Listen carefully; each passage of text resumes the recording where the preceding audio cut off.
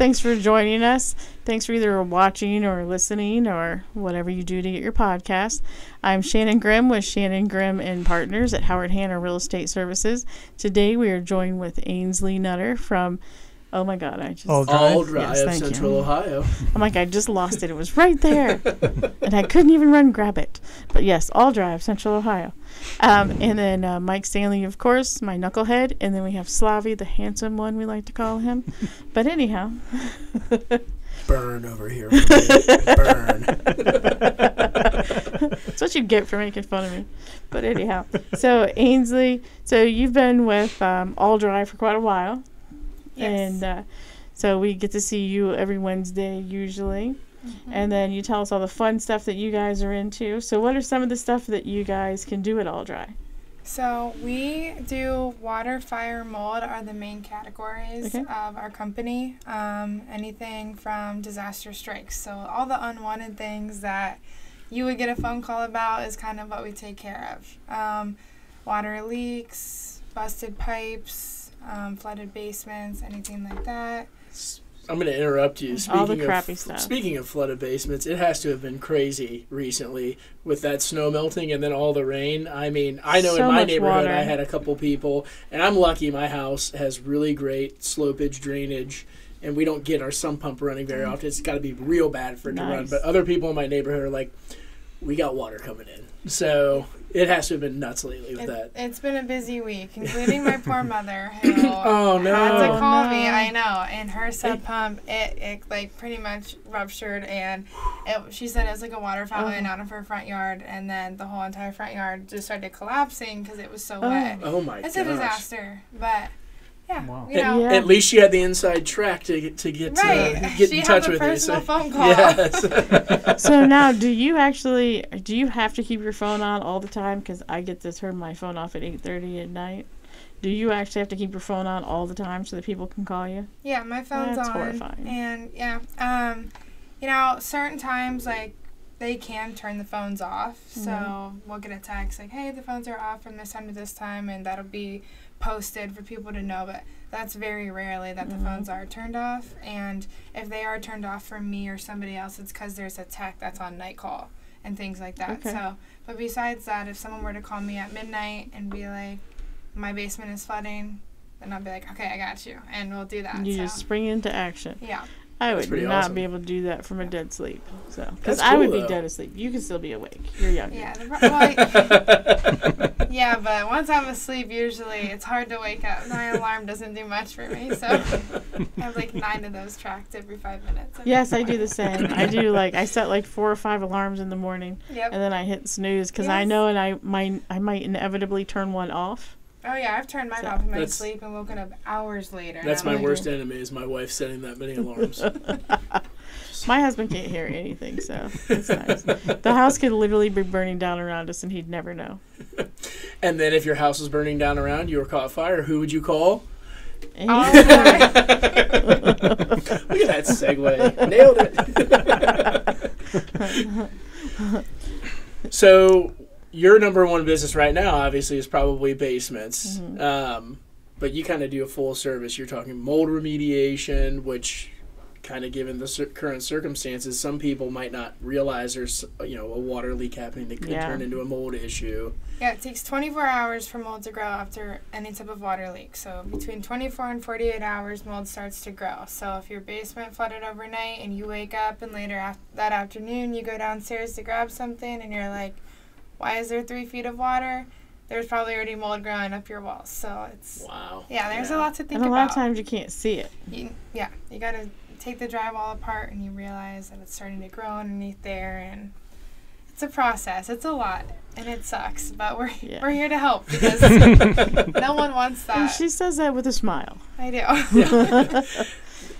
And that's got to be a hard part about your job, but also kind of a rewarding thing is you're getting people calling you a lot of times probably in a panic.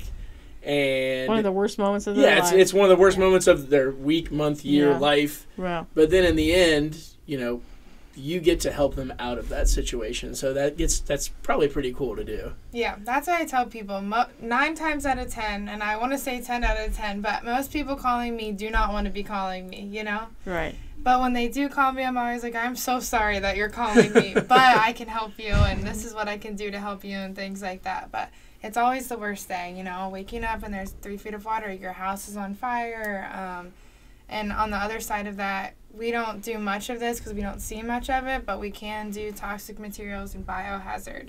Wow. It's good that you don't see much of that. Yeah, they're not our main targets, and they're not things that we have to focus on, which is a great thing, you know, so. Yeah, my biggest fear is that my house will catch on fire. So it's one of the reasons why I'm having my bathrooms redone, because I was told that the biggest source of fire in homes are the fans in the bathrooms. And our half bath fan shakes our entire house. Yeah. So, do you see that a lot too? Yeah. It's always like something very random that maybe if you weren't thinking about it, you wouldn't connect the dots of, oh, that small thing could give a big explosion. Well, I know I did not expect, like, you know, my dryer vent, obviously lint goes in there, and people clean those out there. It's understood that could possibly catch fire at some point, especially if you're not cleaning it out. Some people understand that. Some people understand it, yes. I think that's a little bit more common knowledge than, say, a bathroom fan, which I had no idea ours would collect so much, and I have kids, obviously, too, so that does not help. Ours are 40 years old. Well, our house is only 4 years old now, coming up on 5, and our kids' bathroom, I've already had to go in there and clean that dang thing out like twice, and it's unbelievable, and people probably never look at that, and then on top of it, getting stuff in there, getting dirty, they age, the motor starts to burn out, so, things can happen. So. Well, I've even gone into homes that are like a year old, and I look up in the vent fan, and it's like, whoa, did you notice that? And people are like, no. And it's like, it looks like it's growing fur. Yeah. It's like, yeah, you kind of have to clean that out.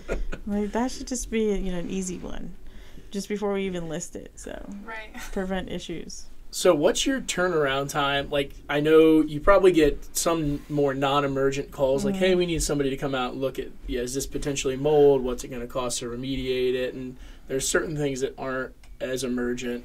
What are your typical turnaround times to get to see someone like that? And what's your turnaround time for something that's more emergency related? So we are 24/7, so you can call us at any time. If it's an emergency, we have a 1-hour response time. Wow, that is crazy. That's wow. So do you charge more for that, or? No. Wow. We have MSAs and PSAs that we can obviously have with other companies and things like that, but that's what just are those things? Sorry. What are what? Sorry. What are the MSAs? MSA and PSA. So pretty much just agreements. If we were to come out and just let you know, like, okay, you're our top priority. Let's say we had an agreement with you guys or something, and you guys call and, our building is leaking. We drop what we're doing and we service. So we have agreements that can do those things with companies. But, for example, if it's a residential home and they just call and they're like, my basement is flooding right now, we need someone out here. If we're not doing anything, we have an hour response time for those disasters to come out. We'll be there within the hour. And we'll get right to work, just because when it's a flood, that has to make people feel good too. Yeah, because you don't want to sit there with water in your basement. No, that's so awesome. If you find it early enough and you can call us and it wasn't sitting there and we can do what we can to get it out, we can do that. A story time is we got a call. This was my 3rd week working with them, and we got a call at 3 a.m. Of course, because everything happens at 3 a.m. Yeah, 3 a.m. They're like... That's when my smoke alarms always go off. Yes, I know, exactly. That's what I said. Everything happens then. It was barely even raining that day, so we weren't expecting anything big. And we got a call, our basement is flooding everywhere. We were there from 3:30. We got there 30 minutes later. The owner of the company was 5 minutes away, so he got there first, and then everyone else met him. The techs met him out there. They were there until 7:30 in the morning. And they ripped up all the carpet, put fans down, and they didn't have to replace any of the walls, any of the drywall, any of the trimming around. That's impressive. Oh, wow. Yeah, it was crazy, and I was sitting there like, what? What caused it? Just the small amount of rain had leaks in their back and where it scooped under, and it just went right through the basement. Oh, wow. Yeah. Yeah. Oof. I went to a final walkthrough one time, and there was like a water fountain coming out of the side of the basement. It was like literally like someone had a hose I saw behind that the video. wall. I remember. Yeah. I remember that one too. I was like, So what someone is had a going hose on? behind the wall, and it was just shooting out. I was like, well, I guess there's a new water feature. Yeah. And I've shown a house before, and you couldn't get past like 6 steps down because then you touched water. And then I called the agent to tell the listing agent, hey, there's water in your basement, and they were furious with me. And I'm like, I didn't put it there. I'm just telling you it's there. I would have loved on your final walkthrough if the seller builder, who I can't remember, it was a resale. I would have loved if the seller had put a plastic baby pool down there for it to Yes. store it in. We installed a spa for you. Like, I keep picturing like some bowl with like a cherub on it, like gathering the water, Yeah. like having it go into this cherub bowl thing. Like, I don't know. Whenever I think of that house, that's what I think of, is the cherub bowl in the That's basement. awesome. So Ainsley, what you said you do commercial as well. Mm-hmm. So are you contracted with a number of companies? I'm sure you guys are always looking to pick commercial contracts up as well to help people out. Yeah, so we're leaning towards commercial because we're on year 2 of the business, and so we're still pretty small. So we've gotten a lot of residential contacts and built that up, and now trying to lean towards commercial is kind of our next focus. And commercial is huge. I was just at. I'm sorry, little anecdote here. I was at Tim Hortons. We would expect nothing less. Tim Hortons Sunday with my kids. It was after church. We were going through. We try to get them donuts for sitting through an hour of church. So we were in the drive-thru. Always good to bribe your children with sweets. Of course. Why not? Why wouldn't you bribe them with sweets? So what the hell? What are you talking about? I'm not related. So we were sitting in the drive-thru. We were a couple cars back, and it was raining pretty heavily that day. And this was after all the melt we've had. And someone kept climbing up the ladder to the roof and kept like looking over, and I was like, oh, they got a leak coming in somewhere. I know they do. And he kept going up there and then calling somebody while on the ladder. I was like, get off the ladder before you make that call. Yeah. But I mean, I know those, the commercial buildings, restaurants and things, and I've worked in restaurants for a while. So They all have leaky roofs. They all do. They all need redone. So before this, that's exactly where I was working, was serving, bartending, and doing all that, and they're always leaking somewhere. Yes. So By some booth that everyone wants to sit at. You're like, you can't sit there. Yes, one that I actually worked at years ago, the roof caved in. So it was shut down. Hopefully that wasn't when people were there. I hope not, but yes, it's been relocated. But yes, no, it was just an old building. So, but it always had issues. But yeah. So what region do you service? Like how far is your spread from Columbus? So we do all of Central Ohio, so it's pretty much just Franklin County and all the counties that surround that. All the counties That's the best touching way it? I can explain it. All the counties that touch Franklin County is what we service. So. Perfect. Pretty good amount. I mean, that's a huge... pretty much what we do. I was going to say, that's pretty much what we do. Yes, exactly. We'll go outside of it every once in a while a little bit, but that's pretty... Right. We pretty much like to stay right If in someone's there. special, we will go outside of that. So Yeah. I like to say we do about 8 counties. Unless you're really special, then we'll consider. Right, and if you need our help too, we'll always be like, okay, we can make it out there, and if we have the time to drive that extra hour or so, like, we'll be there. But if technically speaking, we're just right here in Central Ohio. Yeah, it Well, makes because you sense, want to though. make it within an hour. So Yeah. Right. Yeah, especially with that response time. Like, If I tell the response time's within an hour, but they're 2 hours away. It's Yeah. Right, that's a hard to problem. meet expectations. Yes. Yes. Yeah. But no, it seems like you guys are always busy, and that your owner makes an appearance quite often too. So Yeah, he likes to come as much as he can. I mean, he's also busy, and Darren. and he responds to calls too. It Yeah. seems like so. Darren's around too. He's, with the techs a lot. So he actually had the BNIC before I did. And then now he's usually out on the jobs and helping everyone. And it's been a busy week, and I've gotten a lot of calls, and so I've sent them out, and they're doing their thing, and we're helping people, so it works. And That's good. You don't have to go out, right, on calls? no, I do. Well, they're hoping that I can go out on some jobs and, get the lighting right and get some good before and after pictures and do stuff like that. And I'm being trained right now to be able to go out and quote people so that if our techs are on a job and I get a call and they're just like, oh, what about a mold quote? I can go out and do that so that we're not behind that's nice. a day later and That's stuff. good, So. and it makes you even more valuable. And it's honestly a little interesting. I didn't think that I would, like be mold so as much as you do. Oh my God, mold, water, but I'm also like mold. They're like, whoa, right. But then I'm also like, wait, what? Like, I'm learning a lot, so I'm in the process. I'll come back in a few weeks and know a lot more information. But so how did you get into this? So, actually, the owner of the company, I was serving him at a restaurant, and he came in before. It happens. Sounds familiar. Yeah, Sounds before familiar. his daughter's soccer game. So, I was their server for the whole table, and then I was like, oh my gosh, I know your daughter. She hangs out with my little brother. And he was like, oh my gosh. And then we ran into each other a week later at the gym, and he was like, you know what, we need to have a meeting. So we had a meeting, and he was like, what do you do during the day? And I was like, nothing right now. Like, just hanging around working. And he was like, well, you like to talk, and you are a people person. And I was like, yeah, that's me. And I agree with that. And he was like, well, I need this in sales. And my dad was like, oh, you love sales. And I took it and I ran with it. And here I am months later, and I love it. So that's awesome. It's been at least a year, right? I'm on 8 months. Really? Okay. Yeah. So when I first met you, I would have thought you'd been doing it longer. So, and I would have met you in November. Mm-hmm. No? November of last year? No. Okay. You joined up in summertime.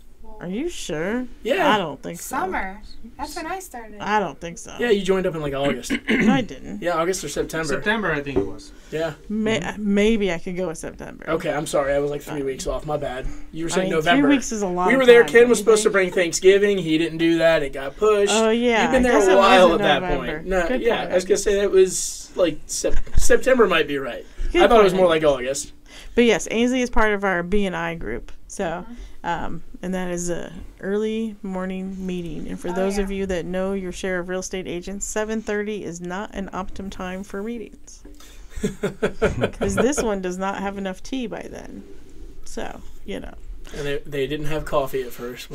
I thought he was going to. Now they do. I thought he was going to have a fit. He's like, what do you mean there's no coffee? There's no snacks? Like, what is going on? Snacks didn't bother me that much. It's literally the coffee. You had coffee and snacks, I'm psyched. But without coffee at 7:30 in the morning, I was like, I may stab somebody here. He's like, wait, we're here for an hour and a half. Like, what is going on? So then after that, though, they've had coffee. I was going to say, they feel like they have coffee almost every week. It was after I complained was about like, it. Yes. It was after he was like, I'm like horrified. I actually don't pay to be here, and I only come like once a month, but I will kill all of you if you don't have coffee next time. But I like fake coffee, so I can't even drink it. I'm like way more creamer than actually coffee. I've never tried coffee in my life.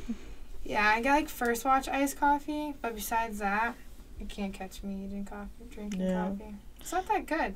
I just don't think so. Like, I don't know. And hot beverages just don't appeal to me. Me either. I'm like an iced person. Yeah. I feel like you're getting hooked on the coffee. Oh, So I don't think it tastes good when you don't drink coffee.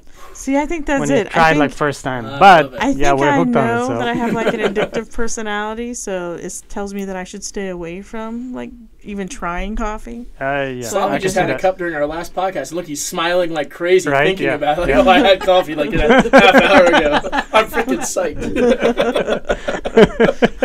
Yep. But Ainsley, like, so when an average person calls you out, like just for residential, because that's what we do a lot of is residential. So you do free quotes for stuff? Yeah, so we do free inspections, and then we'll write up the quote, send it to them, and then they have to let us know, like, okay, this is something we can do, or we can also connect it with insurance for them and see if insurance will cover it. They can do it themselves, or we can do it for them. Oh, that's awesome, nice. though. Yeah. Some people hate dealing with insurance, and sometimes dealing with them is a pain in the butt. So the fact that you guys can take care of that for them just makes it that much better. Right. The option is theirs. Some people want to know everything about everything, and then other people like me, just get I trust you figure it out. Take care of it for me. It's your area, get it done. Right. Your specialty, not mine. So, yeah. So basically, if someone says, okay, we're ready to go, but what's your average wait time before someone gets out there to start the work? So if we quote it and they're like, all right, yes, we can do that, the next day. Wow. So if we quote it and they're like, well, I'm free tomorrow, then what I try to say on the phone with someone is, give me a 2 to 3 hour window that would work for you, and then they let me know. Then I call my techs, hey, between these 3 hours, they said you guys can start work. Which one would work best for you? Wow. It's just best for everybody. And then I give them a call back. Oh, 2:30 works best for my techs. How does that sound? And then and you give a specific time when you call back. That's rare nowadays. Rare. I mean, nobody does it. No one Who does that, it? yeah. Company that would come I'm in waiting like for an that? appointment to get back to me that's supposed to be there sometime today. yeah, see, I don't Yeah, those are the best. We get like 5-hour windows and stuff. See, I don't like that. So when I take the appointment, I'm on the phone with the customer, and I'm like, okay, I will call my tech right now, and I will call you back in the next 10 to 15 minutes. Then I call my tech, and I'm like, choose one, because I'm going to call this person back right now, and I'm going to tell her or him this time. That's awesome. So I think it works best, and it just makes people a little bit does. more at ease. Well, because they're already in a bad situation. Right, So and the it's fact just- that you're not trying to screw them over by giving them this ginormous time frame. Right, and also some people Also can't helps a sit lot. at But that home helps a lot. in No, their yeah. flooded house for 7 That's what I was going to hours. say. Your house is flooded? Well, we'll be there between 7 a.m. and 7 p.m., so if you just want to float on a raft for that Right, time, like, that'd just be sit cool. there. Or just sit there and think Stuff. about all the mold that's growing while you Right. wait for us to show up. Yeah. Yeah, I just think in that situation it's really good that you're giving them a actual time frame. I try to be as quick as possible, so. Yeah. Anything else you want to share with us about what you do? Gosh. What did I say? We're 24/7. Call us anytime. We're Okay. here. But, And how do they get a hold of you? our phone number, you can call my phone number directly. We have the online phones on the website. My phone number directly isn't on the website, but the one online is the one that's never turned off, so you guys Okay. can always call that one. But you can also call my work phone. Do you want to give them your phone number? 614-726-0905. And- I will most likely answer. And what's your website?